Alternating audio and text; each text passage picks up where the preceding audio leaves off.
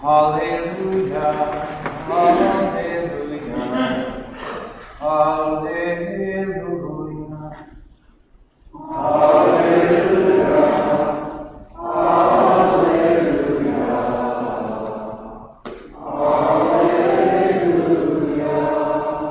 The Lord be with you. A reading from the Holy Gospel according to Luke. Glory to you, Lord.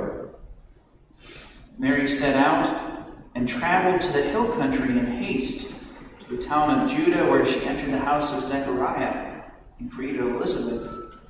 When Elizabeth heard Mary's greeting, the infant leapt in her womb, and Elizabeth, filled with the Holy Spirit, cried out in a loud voice and said, "Blessed are you among women, and blessed is the fruit of your womb.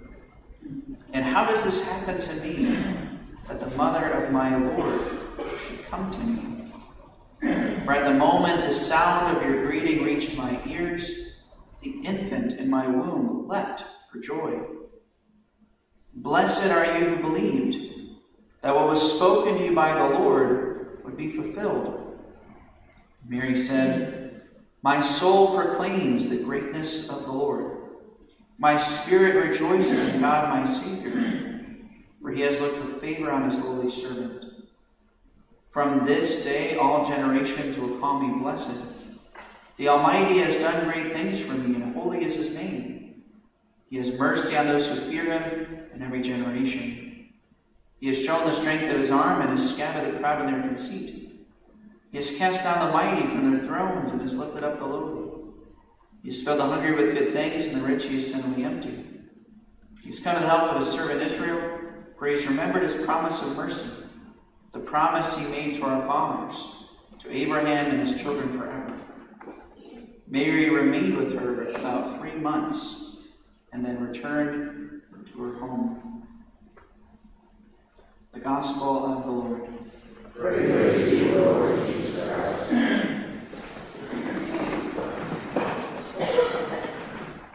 A few years ago, now I was able to lead a pilgrimage to the Holy Land, right, in Israel. This is back when I was at my first parish assignment over in Noblesville. And one of the great privileges we had when we went to the Holy Land is we were able to visit the tombs, right, of many saints, and also many saints who are listed in the Bible. Right? One of the most famous pilgrimage sites that people go to is the tomb of Rachel, right, the mother of Joseph and Benjamin, considered basically like the mother of the 12 tribes. And one of the places we went to in the Holy Land was called the Chapel of the Dormition. The Dormition. And so basically it is considered to be the place where Mary was assumed into heaven. That Mary did not die as every other human being does. That she fell asleep, and then her body and soul was assumed into heaven without dying. Not only is this the teaching of the church, but this has been the tradition of all of Christianity. That's why that chapel was there in the Holy Land. And I remember it was very striking because you go down to the basement, right, of the church, and that's where the crypt is. And there's basically like this statue depicting Mary asleep. And above that statue, you look up and there's a little dome in the chapel. And around the dome, there are images of famous women of the Old Testament who prefigured, right, what Mary accomplished, right, in her life. And I remember being very struck by that. That God, one of the things we believe as Christians and as Catholics, is that when Jesus came to earth and accomplished salvation for us, he didn't come out of nowhere. He didn't suddenly appear at random. That for centuries he had been preparing the way for what he was going to accomplish. Preparing everyone on earth to receive the message and the salvation that he was going to bring. This is something that theologians call typology. And what's really interesting about typology, as an example, right, Jesus was prefigured by Moses. That just as Moses, they tried to kill him when he was an infant, So likewise, they tried to kill Jesus when he was an infant. Moses established the feast of Passover, and Jesus established a new Passover. Right? So this was prefigured. And Mary herself was also prefigured throughout the stages of salvation history. She was prefigured in people like Eve, who was the mother of those who had fallen into sin. She's considered the mother of humanity. Mary is considered the mother of all who are reborn in baptism. And so there's lots of different prefigurations. And so I had this idea, and when we came back from the Holy Land pilgrimage, we had this chapel to Mary at the church in Noblesville.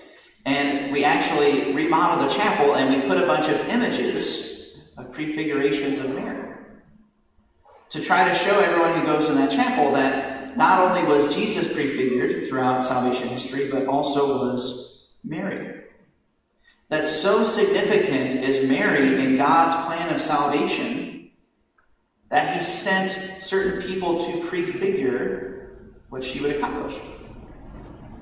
So like Rachel in the Old Testament is considered to be the mother of the tribes of Israel, and she weeps for them when they fall into sin, when they're taken into exile. So Mary is also our sorrowful mother who weeps for us when we fall into sin. Or there was a woman, Hannah, from the Old Testament. Hannah who gave birth to Samuel miraculously. She was barren. She could not have any children.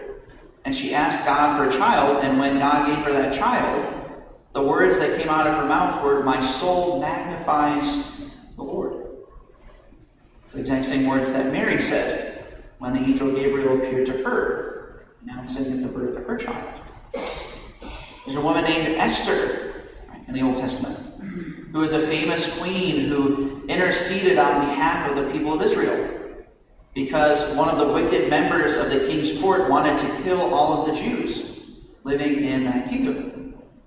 And so Esther, as the queen, interceded on behalf of God's people, just as Mary intercedes for us. There's all these ways that Mary is prefigured. And one of the most striking ones, and something that is called most attention on this feast of the Assumption of Mary, is the fact that Mary was prefigured not only by people, but also by certain objects. That the Ark of the Covenant in the Old Testament was a foreshadowing of Mary.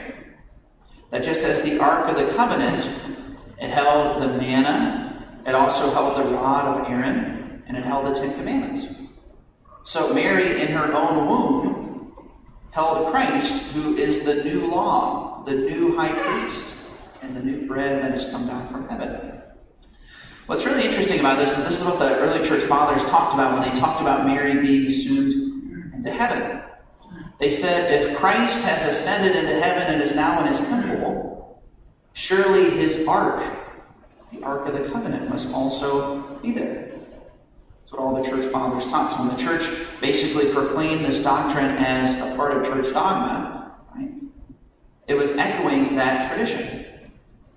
And what's really interesting is that as most things in our faith, contrary to what many people think that Catholics don't know the Bible or understand the Bible. It might be true that individual Catholics don't, but the church herself is very aware.